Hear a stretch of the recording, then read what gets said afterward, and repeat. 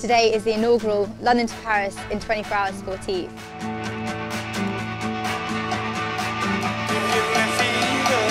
This is an event that's really close to my heart. I've been cycling London to Paris in 24 hours 6 times over the last 6 years, and it really opened my eyes up to what I was able to achieve. I'm feeling quite nervous. The longest I've ever cycled so far is 100 miles in a day. Really pumped, yeah. You know, we put the work in. Some always have. It's going to be an interesting ride, possibly quite a painful ride, but crossing the finish line in Paris is going to be something quite special.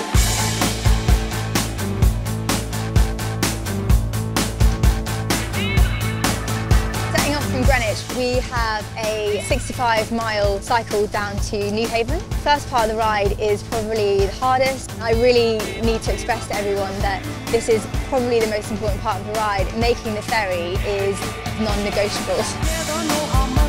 I actually started road cycling only about 18 months ago, and I found that it was just a perfect way to just jet off into the horizon basically, and they always say that you're one bike ride away from a better mood.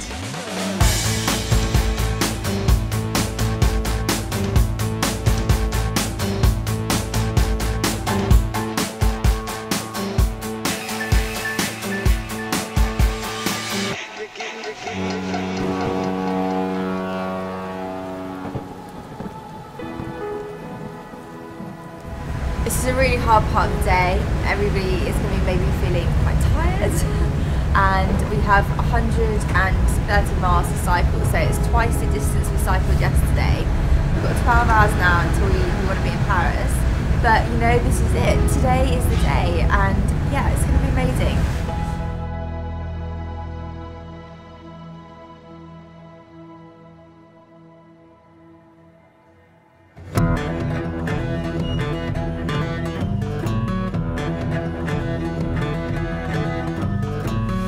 I keep kicking at the curb with my worn out shoes.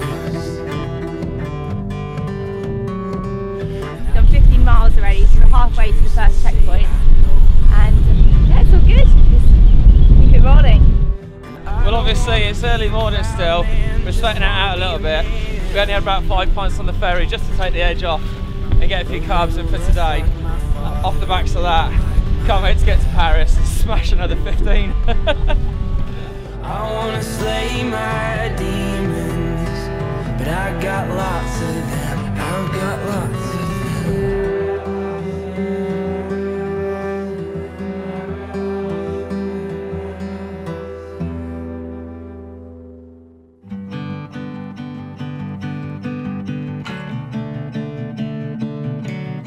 I'm a phoenix in the water, a fish that's learned to fly. It's been a whirlwind of emotion. It's such an intense experience physically and mentally. We've had headwinds, we've had rain, we've had teamwork, we've had hills that went on forever and never came down. Everyone kind of like pulled you through. If you'd been on your own, it'd been a lot tougher, and they dragged you through some tough moments. I'd say to other people who were kind of sitting on the fence as to whether they could do this challenge in 24 hours to just try it.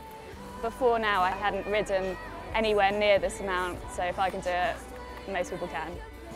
It was always my dream to open this opportunity up for other people and to see them do it and know what they went through and to be part of that and to see what it's like for them when they arrive in Paris is phenomenal.